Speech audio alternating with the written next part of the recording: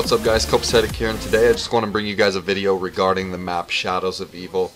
So if you guys do enjoy, make sure to hit the like button for me. It's just a small topic that I found in the trailer. I was watching it through, kind of frame by frame, again the other day. Actually it was last night when I was laying in bed.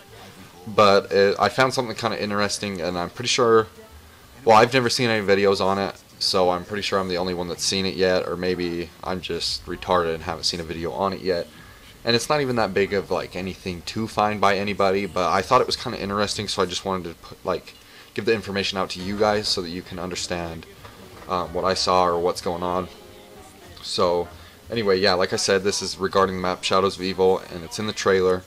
And when I was going frame by frame, I came across this picture right here that you guys see on screen, and if you can see in the back by that doorway, it actually says 2000. And my first thought was, you know, maybe this is the new system to open the doors, because it looks like there's a button right under that 2000 number.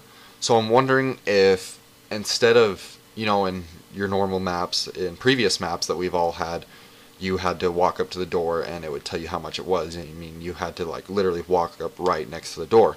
And that annoyed a lot of people because like different doors are different amounts of points. So maybe this is Treyarch's new system of the way that they're going to tell you that the points, or how much a door is to open by your points.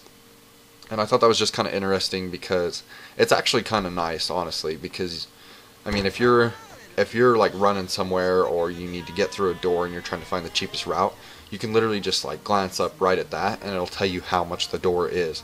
And that way you don't have to literally walk up right next to it or take the chance of getting trapped by, you know, a bunch of zombies. If you don't have enough points, you can just, you know, again glance up and see how much the doors actually are.